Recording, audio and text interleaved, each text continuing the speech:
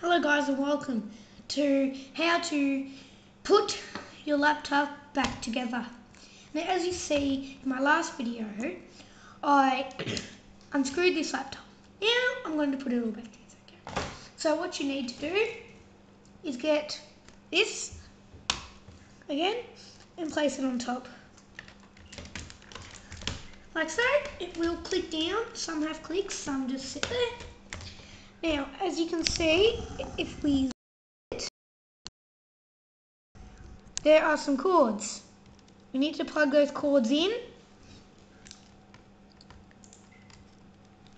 It's pretty simple. Make sure you get them all in, otherwise your computer will not work again. So plug those in. Very quick at it because I do it a lot. Okay, that's all those cords. What you need to do is put the keyboard on again.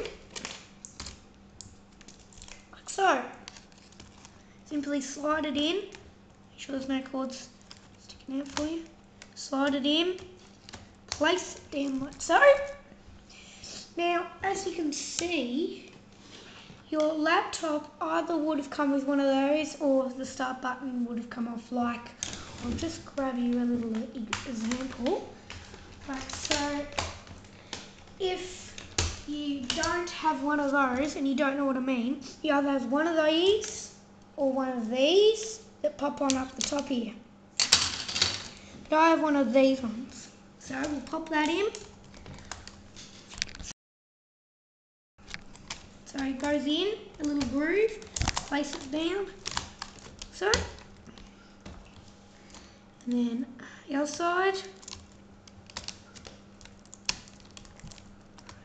So, well, that's that part. Now, shut the lid, flip over, and screw those screws back in here, here, here, here, here, here, here, here, and there, and there, and there. Make sure you remember to put those sneaky screws in, which I showed you in part 1 of unscrewing the laptop.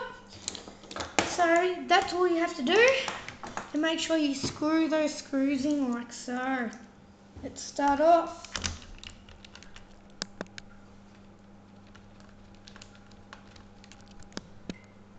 Well, that's how you screw a laptop back together again. And your laptop is as back to normal as you had it before. Thanks for watching, guys. Subscribe.